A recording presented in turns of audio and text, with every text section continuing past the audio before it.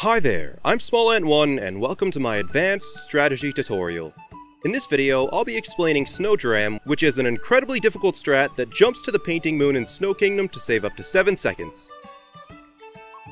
Snow Dram involves a small reroute in Snow Kingdom before the strat is even done. After falling down into Shiveria and collecting the moon in the corner, go straight for the bounce up to the chest up above and skip the shop for now. Go through the kingdom as usual until after finishing the Goomba room.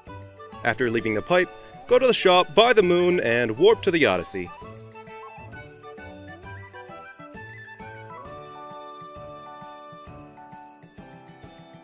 Back at the Odyssey, do a spin pound jump, cap throw, and dive to get on top.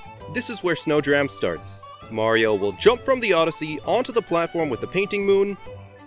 You'll need to land slightly left of the corner here, so keep that in mind while I'm explaining. To set up Snow Dram, have Mario stand with his left foot along the metal like this.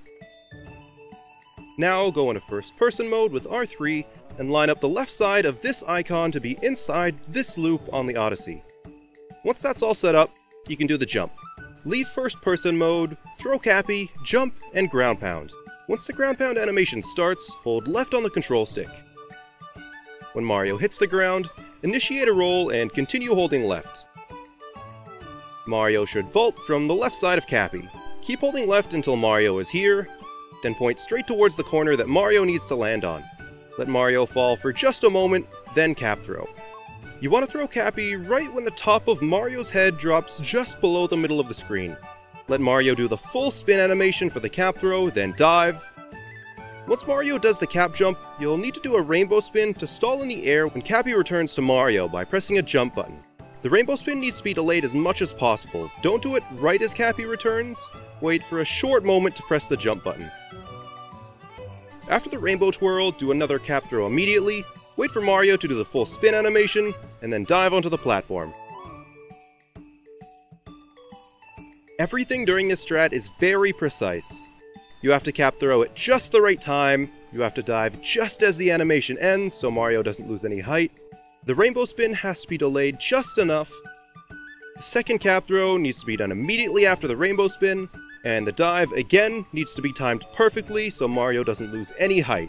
All of that needs to be done all while on the perfect line to the spot you need to land.